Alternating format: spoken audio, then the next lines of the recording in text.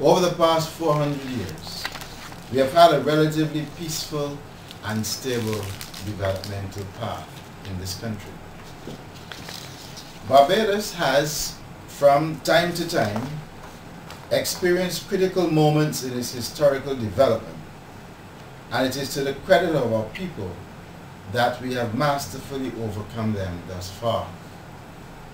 These range from the effects of slavery and colonization to gaining independence and now global technological changes and the economic downturns. We can today reflect on the turmoil that is so prevalent across the world, which in many cases has resulted in civil unrest and atrocities, created political and economic challenges and disruptions in the normal economic and social life of many countries and societies.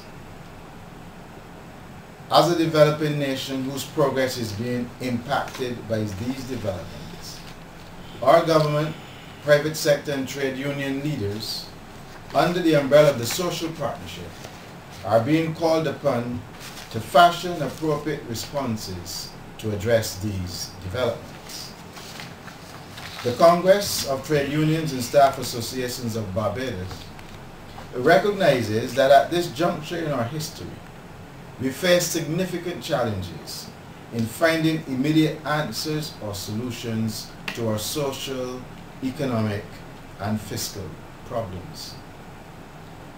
We in the Congress believe that some of the very principles of conservatism, tolerance, and passivity, which have guided our destiny thus far, may have sown the seeds of the apparent inertia which is being experienced, and which seems now to be stymieing our ability to engage in the deep fundamental changes that we need.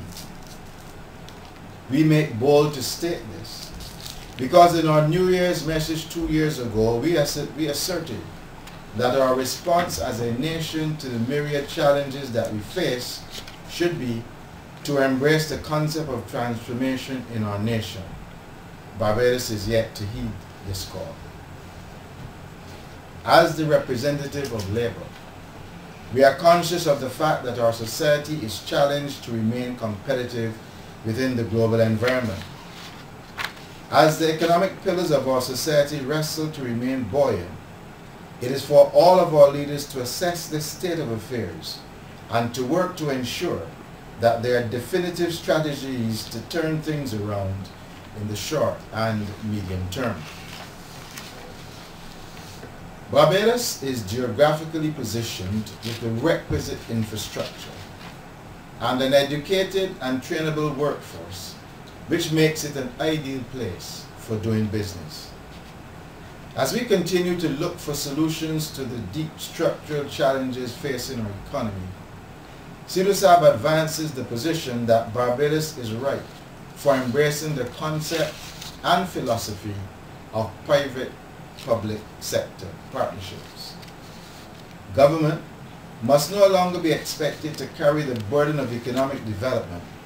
Hence, the private sector is being challenged to emerge as the sector that drives our economic development for the foreseeable future.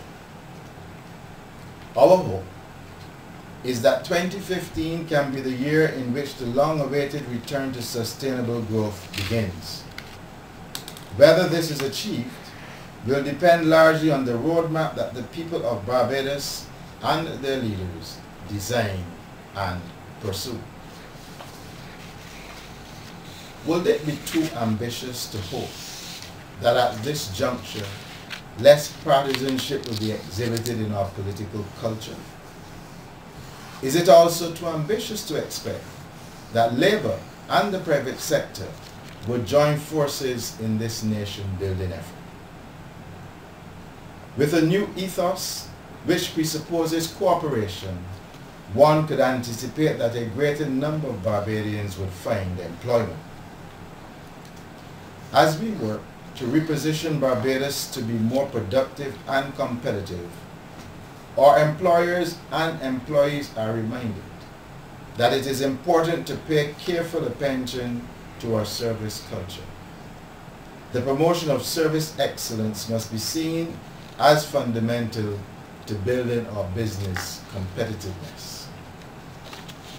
CITUSAB believes that together, government, the private sector and labor can redevelop and maintain Barbados' competitive edge once employers understand and appreciate the importance of treating to employee engagement and workers commit to an improved work ethic.